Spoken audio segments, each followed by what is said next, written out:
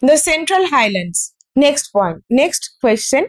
The Central Highland. Short notes about the Central Highland. The Central Highland are located at the peninsular plateau north of the Narmada River. So the Central Highlands are situated here. Here is the Narmada River and the Central Highland is situated. It is bounded on the north by the Aravalli Range and the Central Highlands consist of Malwa Plateau to the west and Chotanagpur Plateau to the east.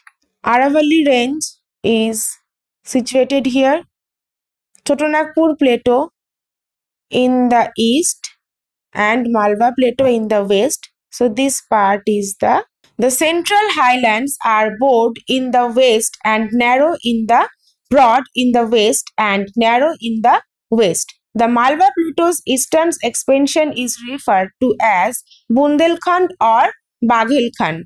In the east, the Damodar River, a southern tributary of the Ganga, drains the Chotanagpur Plateau.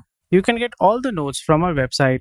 So go to skillyogi.org. The link is in the description below, and you can easily get NCERT CBSE quick notes and question bank for yourself. You can buy the book from Amazon or Flipkart, or you can download the PDF for easy learning.